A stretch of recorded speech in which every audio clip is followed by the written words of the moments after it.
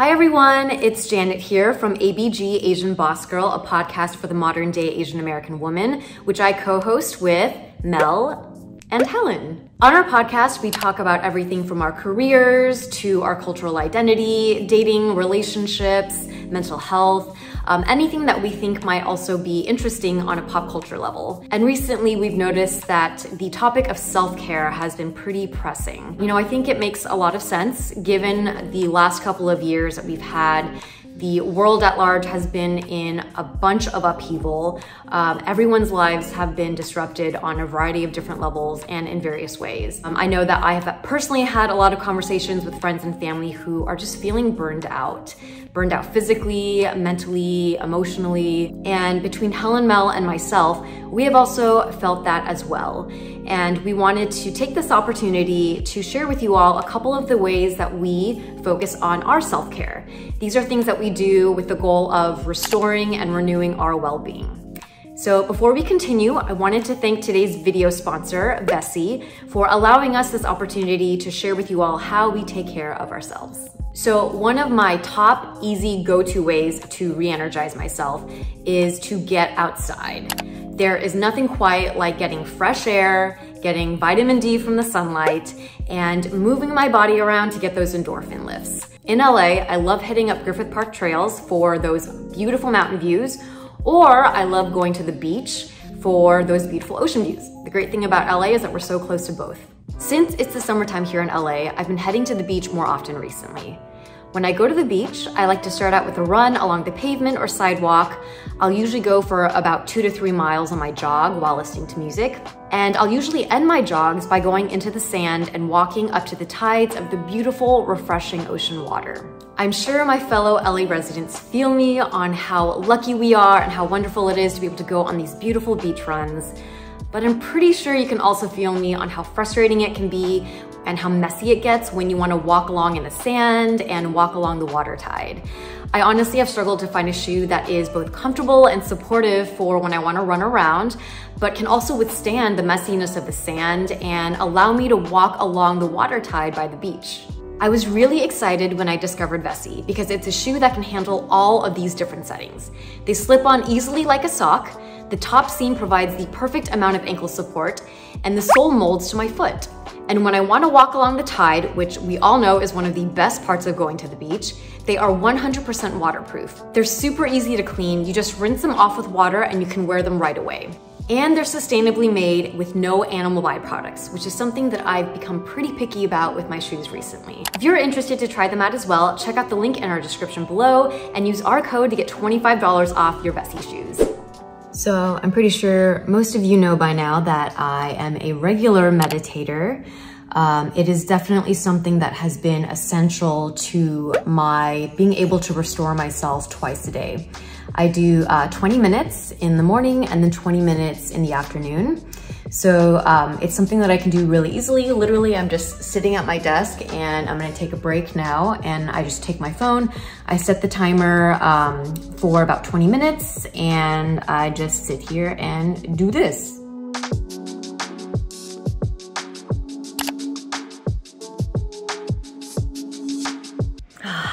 That was nice.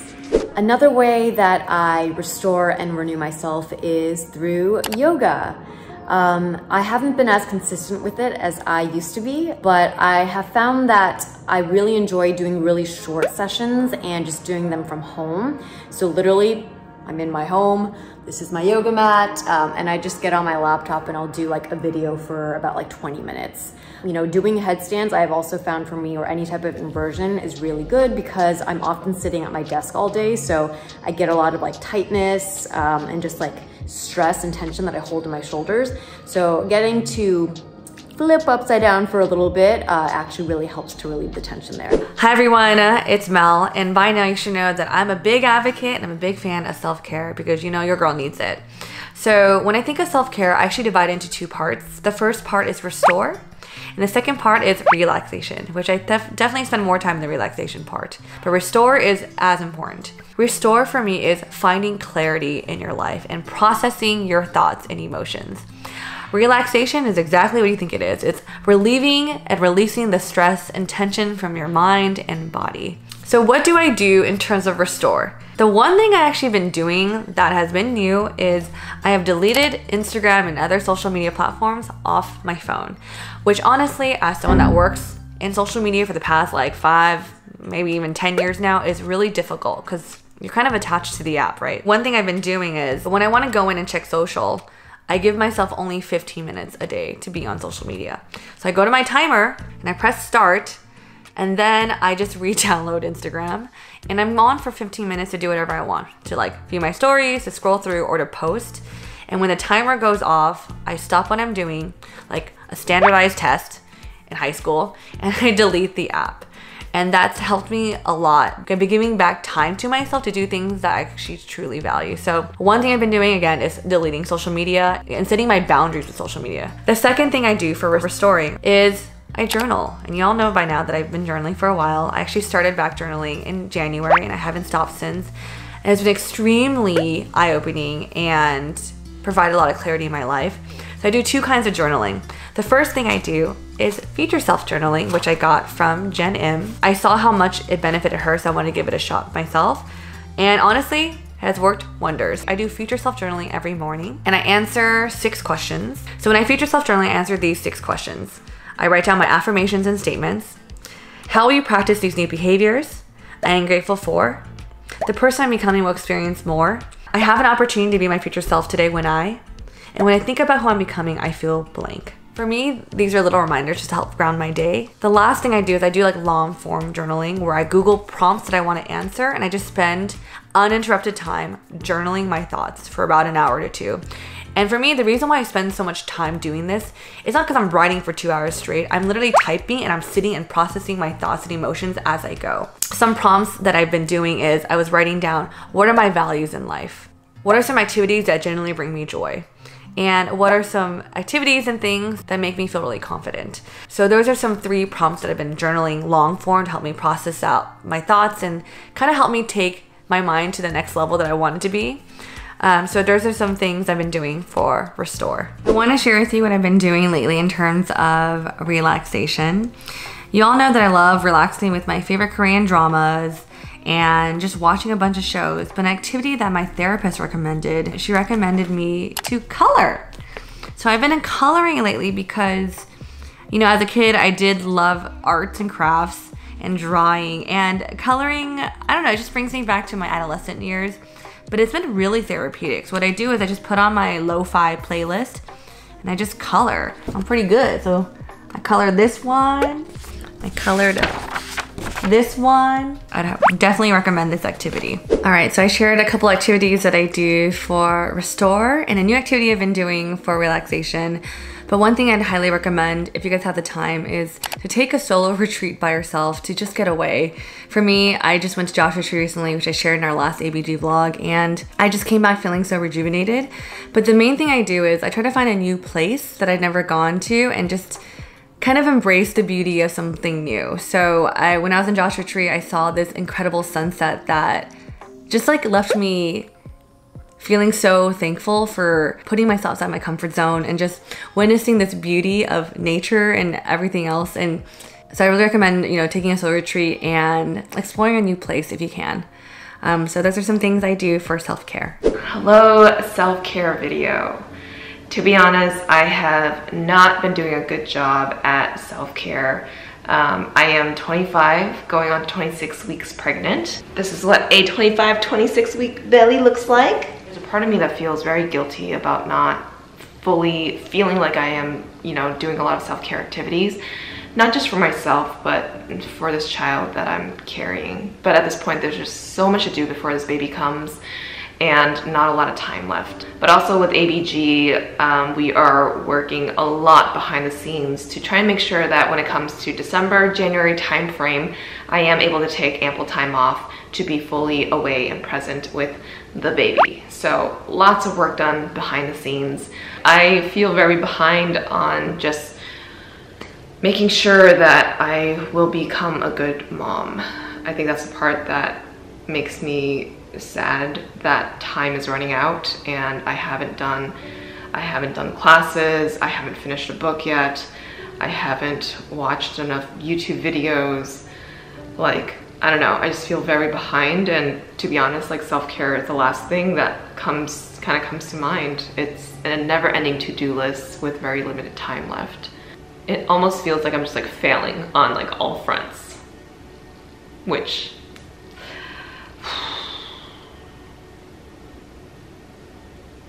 damn it.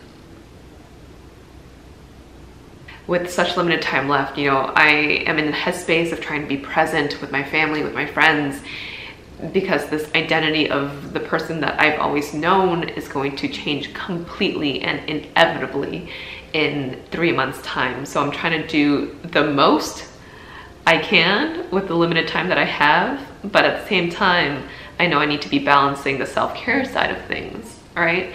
So it's definitely like a tug and pull of having quiet time for myself, for the things that I need to do for myself, and also just like living out the rest of this pre-baby period of my life that I will never get back. And I feel so incredibly grateful and lucky to have this healthy baby growing inside of me. I've always wanted to become a mom. I didn't know that in this period of time leading up to motherhood, like this is what it would feel like. And it just feels like I'm rushing into a lot of things right now. And instead of resting, I am overdoing. And instead of self-care, I am checking off my to-do list. So I don't know, I guess you can't have the best of both worlds, and I feel like I'm like rambling right now, but this video, yeah, is really hitting me in the face and letting me know that I have not done a lot of self-care. So with that said, and this random crying session that I was not expecting, I've decided to really try and invest time for just myself today, and to give myself some rest. In an ideal world, this is what my self-care day looks like. So this morning I am catching up on Bachelor in Paradise, episode 6, which for those of y'all who know, this episode's wild. But usually in the morning I am listening to my 2 favorite podcasts, which are Snacks Daily and Up First by NPR. Those 2 podcasts usually give me the spread of what's going on in the world, so I'm aware outside of my home what's happening in this world, and that usually fulfills my morning needs. But I'm gonna listen to that later on. This morning I am getting ready, and you know, it's self-care day. It's a guilty pleasure day, I guess. But starting off with Bachelor in Paradise.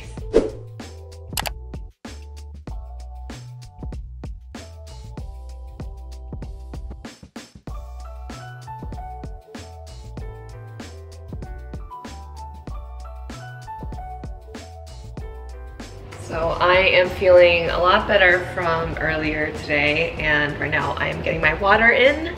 Usually every morning I will be standing here by my fridge and just like chugging down 2 glasses of water. I'll be like, shh. Just like that.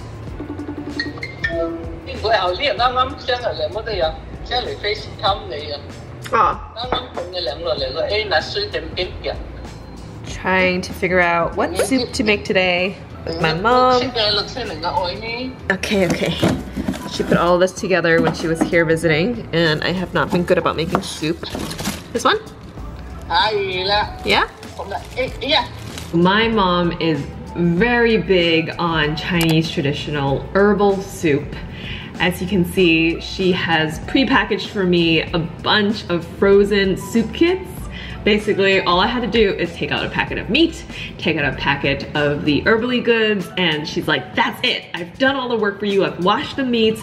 All you have to do is defrost it and put it into this pot. It's a soup pot, which she bought from a Chinese grocery store, but she bought the pot, she bought all of the ingredients, washed it, prepped it and all that, put it in the fridge, and she's like, you gotta make soup. Soup is very, very important in Chinese culture. It is like the pot of gold, and it does have a lot of ingredients that are really good for the baby. So the soup that I'm making today has chicken, pork, sea cucumber, fish belly, red dates, ginger, something that looks like dried longan, and a few other things that I don't really know what they are. But it's good for the baby and my own health as well. So I'll be making that today. Hi, I was wondering if you had availability for a prenatal massage this Saturday. Prenatal for Saturday. Give me a sec. Thank you. Yay! Just booked a massage for myself. It's gonna feel so good.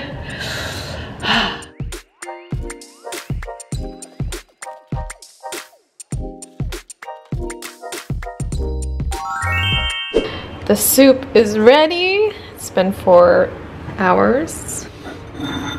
Oh yeah.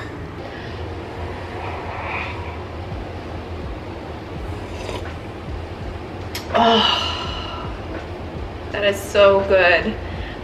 Tastes like, Mom, are you here? Are you here making soup for me? Oh, it warms the heart. It warms the belly. This is a very good bowl of soup. To close out this video, I think what I've learned from today is that we have such limited time in our day, in our lives, in the moments before our identity fully changes.